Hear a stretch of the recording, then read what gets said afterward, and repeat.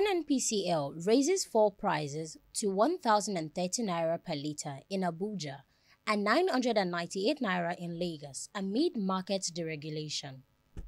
Filling stations operated by the Nigerian National Petroleum Corporation Limited (NNPCL) have hiked fuel prices significantly in Abuja. The pump price of petrol has increased from 897 naira to 1,030 naira per litre, while in Lagos, the price has risen from 885 naira to 998 naira per litre. A correspondent who visited an NNPC station in Maitama, Abuja, witnessed long queues of motorists, many of whom expressed frustrations at the sudden price hike. Another station in Gudu, Abuja, attendants indicated that the station was adjusting meters to reflect the new price of 1,030 naira per litre. In Lagos, similar queues were observed as the price adjustments from 998 naira per litre took effect. The increase follows NNPCL's recent withdrawal from serving as a middleman in the Dangote refinery deal, a move that previously allowed the company to absorb a subsidy of 133 naira per litre to cushion prices.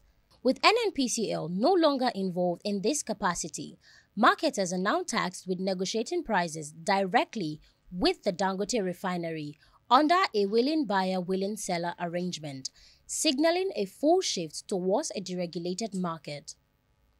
In my opinion, the recent fuel price hike to 1,030 naira in Abuja and 998 naira in Lagos places a heavy burden on Nigerians who are already struggling with high cost of living. This regulation aims to improve market efficiency and end fuel shortages. It is clear that the sudden price increase are affecting people really hard. Historically, as it is seen in 2012 protests over subsidy removal, such actions led to public unrest, and the NNPCL's decision to stop absorbing subsidy might be necessary, but doing so without cushioning the impact deepens the economic hardship and instability. Gradual reforms with relief measures would be a better approach to this situation.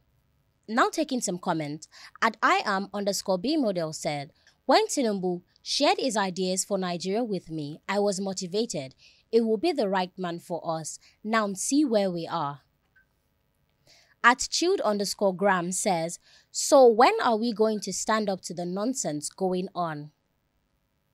At Itiz Ogochukwu says, "It is obvious that the present government has no interest of the masses at heart, and this is ridiculous."